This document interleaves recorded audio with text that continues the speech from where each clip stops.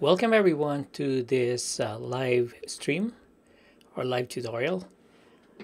This is Alex and I'm going to show you how to create a seamless pattern in CorelDraw. The seamless pattern option in CorelDraw is really easy to do and it's also very powerful. In this graphic or in this image, I I have a vector image of the shirt alone. I'm just gonna move this over here. And what I did, I applied the pattern that we're going to create later on. So I'm gonna put that back. And then what's nice in this pattern is that number one, it's seamless, and number two, it's very powerful because if I go to my interactive fill, which I apply the pattern, I can actually make the pattern bigger or smaller, or I can rotate it a little bit and it does not affect any, you don't need to redraw it, or or say if you power clip this one, you have to go into the power clip and then scale it down. But this one, you can just like drag it to make it bigger and then small to make it smaller. So this is powerful in especially creating backgrounds, not only for t-shirts but also in backgrounds for your graphics. And also it is also stored once you create it, and then once you create a pattern, you can store it actually in the pattern fill, which I'm going to demonstrate later. So if I go to interactive fill, it's in here already. Oops. Say for example, I'm going to create a rectangle, and then I'm going to go to my interactive fill and then click on the pattern fill. It's already in there. And see this drop down here? You can make a lot of patterns here just for you, for your use. Anyway, so I'm going to go to the pattern creation. So we're going to start from here. So this is what we are going to achieve, because we want to make sure that it's seamless, right? So if I go plus sign my keyboard here to duplicate, and then I'm gonna drag this onto the right side, I'm gonna make sure that I snap to this endpoint here. If you take a look, it's seamless, right? And if I'm going to duplicate this again, plus sign my keyboard, and then I'm going to drag this down exactly to this endpoint, and you see it's seamless, right? So that's what we are going to achieve. So I already prepared the objects that we are going to put into the square, because in a pattern you have to create a square first. So for example, like this, I'm going to create a square. So click on your rectangular tool and then hold down Control and then shift and drag to make a square, perfect square. And then what I'm going to do is I'm going to make this say 3 inches by 3 inches. So I go here and then type in 3 and then type in 3. So I've got 3 by 3 inch square. I'm just gonna put it inside here. And then these are the objects that we're going to create a pattern. So take note that the concept of this one is that you have to drag the object wherever it's centered. So for example here, this is the center. I'm going to drag it and I'm going to snap it to the edge, right? So make sure that your views snap to objects is turned on. So going back to my pattern creation here, and another thing to do is if you put it in here, you also have to put it over in the other side, okay? But there's a technique here wherein so that it's going to be lined up, because if I click on plus sign my keyboard and then say I'm going to put it somewhere here, But if it's not aligned, it's not gonna work. So it has to be aligned to, opposite to that, to this position here. So what I'm gonna do is, since this is 3 inches by 3 inches, our nudge, this nudge, this is the nudge distance. The nudge distance should be 3 inches. So same as the square. So that when I click on this one, and I click on my plus sign in my keyboard to duplicate, and then I'm going to click on my arrow key, say to the left, it's going to be 3 inches distance to here, right? So that's easier. So now every time I move objects, say plus sign my keyboard here, and then click on the arrow button, the distance, the center of here and this one is 3 inches. Okay, so that's what we're gonna do. Don't forget the nudge to be 3 inches if you made your square 3 inches. Okay, so whatever is in the left side should also be in the right side, and whatever is in the top side should be also in the bottom side. Okay, so for example, this one I'm going to put it somewhere here, right? Or maybe shrink it down. So make sure that it's in the center, right? And then I go plus sign my keyboard, right? And then I go arrow key to the right. So what else can we do? So for example, here I can also drag this and to the center, and then I'm gonna go plus sign my keyboard and then arrow key to the right. Okay, so now let's put some objects on top here. So again, center, plus sign your keyboard, and then go arrow keys down. Okay, and then what else do we need? So for example, this one, center, plus sign your keyboard, and then arrow key going down.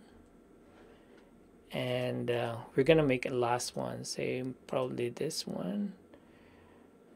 Okay, sure, this one here. So we click, we can also rotate, it doesn't matter, as long as when you click on the object, make sure it's in the center, and then we just snap it there, and then plus sign, and then bring it down. Okay, and then now for the rest, you can just place it inside the which we'll just call that a pattern square. You can also resize, it doesn't matter. Put it here, resize it. I will just put a random objects inside. It's a pattern anyway. So here, put this one here. Okay, and I can rotate this so it's random, and then this one here, I won't put this inside.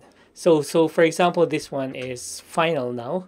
So we're gonna check. So if you have an object here on the left side, you should have it right side here. This one got it here, this one got it there, and also in top you got in the bottom. This one you got in the bottom, this, and then the bottom. Okay, and then the center, the object inside, it doesn't matter. Okay, so now we are going to power clip all of this one into the square.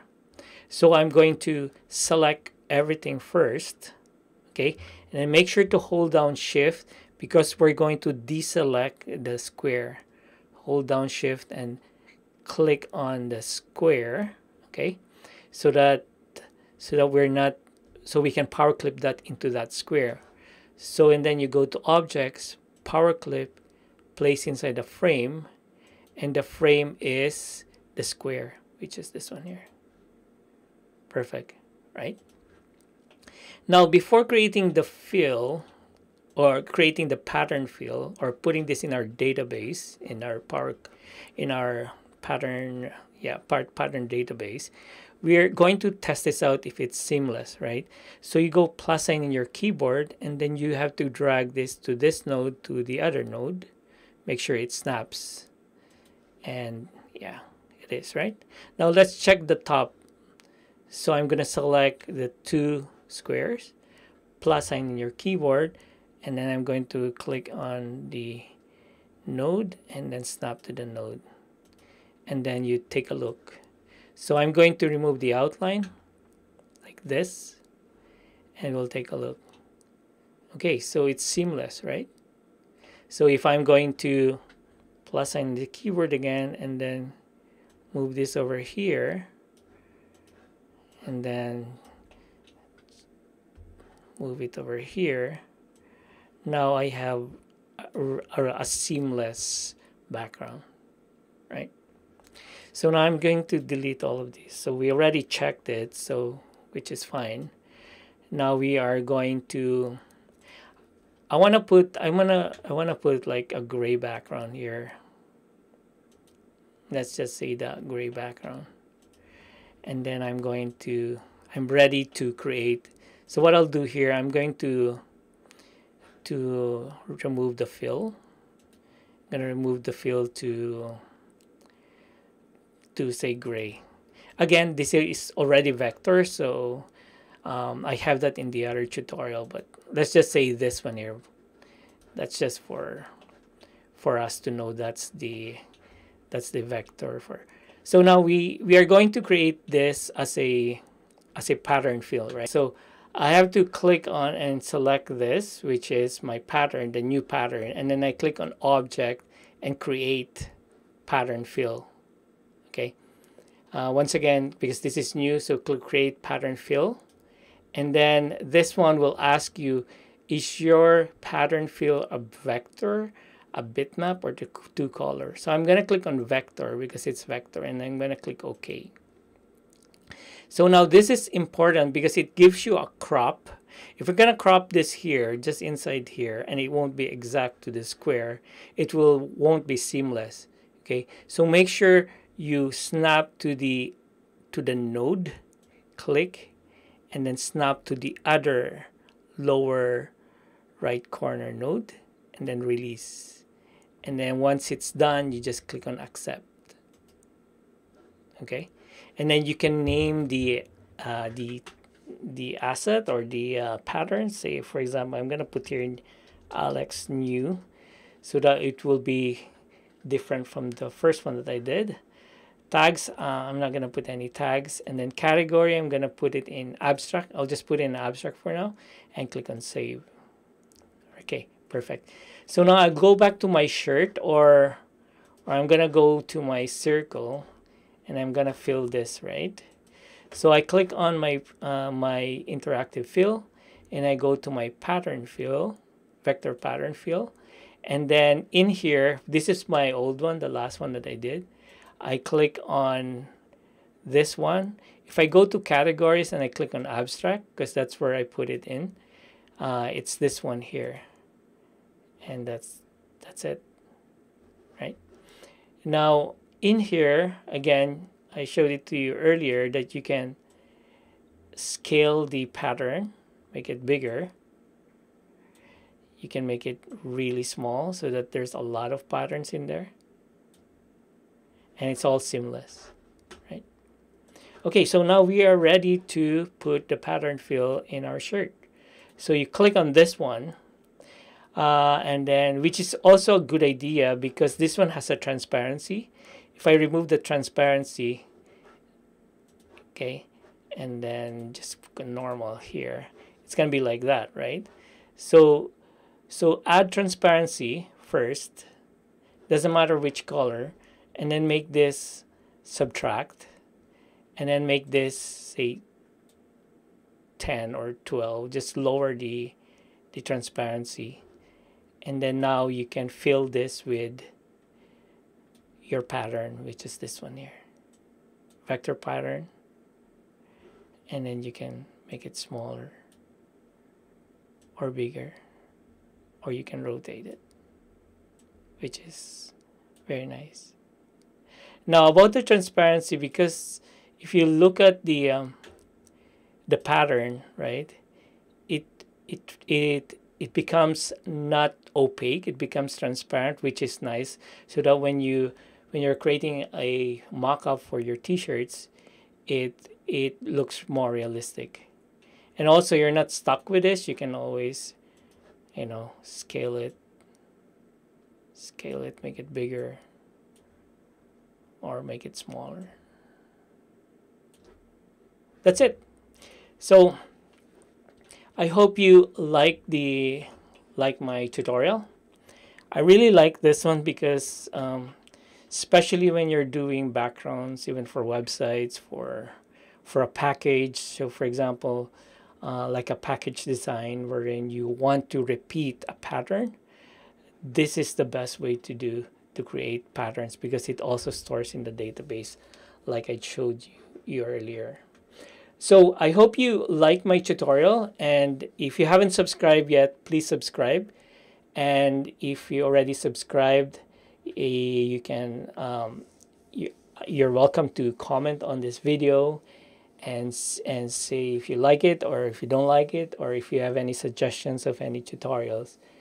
And also turn on the notification bell so that you'll be notified when I have a new tutorial. So thank you everybody, and I will see you tomorrow. Bye for now.